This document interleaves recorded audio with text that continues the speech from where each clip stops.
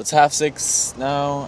We hit the road about 3:30, leaving Clare, heading north, just getting to Mullaghmore now, and the wind's looking pretty good. Hopefully it stays good for a while, because yeah, that's what you need when you try to paddle in out here, just the light winds. What board are you taking out there for? 710 as a quad. I always question more paddle power in big waves or just position. I just swear it's just about position. See you in a couple hours.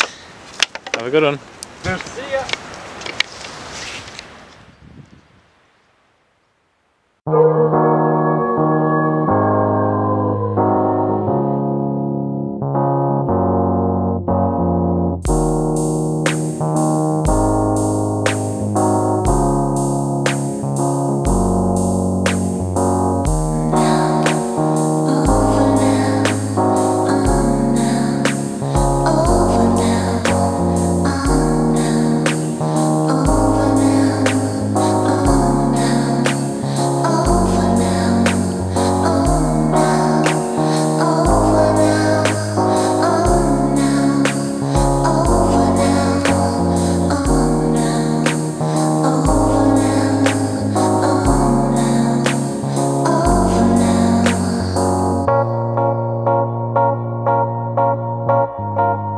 Won't you make your mind up finally?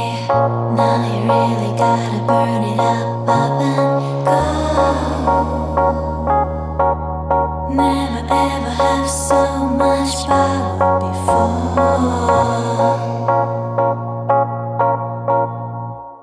Take a look at that caged up animal. If you love, you really should let it go. We could have much better than ever before.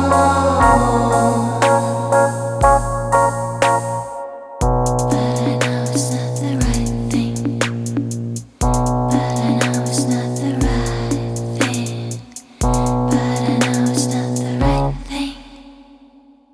And now I feel my heart's aflame. I'm coming closer.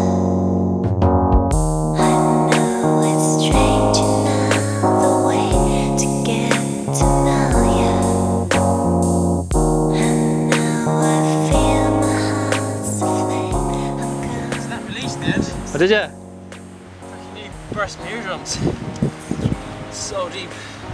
The wave came and there was people behind me and I wanted to bail and swim through. Yeah.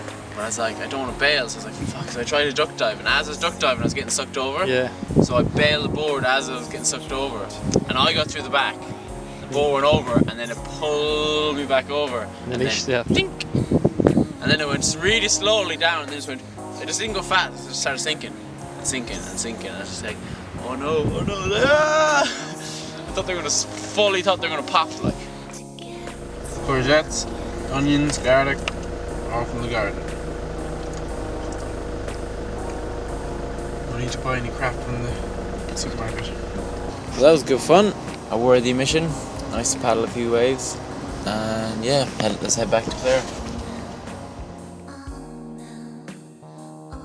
It's mad looking back at the community garden. It was just a totally wild, overgrown, kind of brambly field. I just think it's amazing to see how many people have got involved and all the kids that use the space.